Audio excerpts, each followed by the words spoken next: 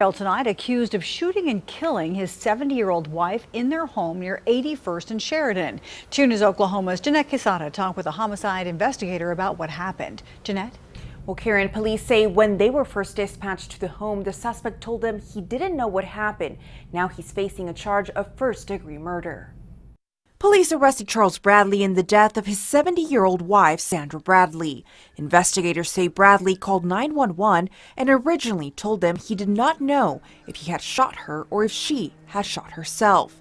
When officers arrived, they found the woman dead in the hallway. The man claimed to have blacked out and wasn't aware of what he had done, but again, we get that a lot. Investigators say there were no signs of anyone forcing their way into the home.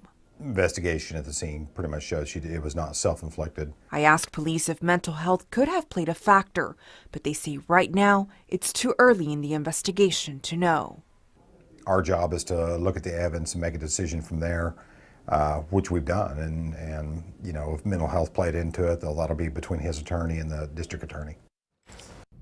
Now, Bradley is being held in Tulsa County Jail without bond. Live in studio, Jeanette Quesada, 2 News Oklahoma.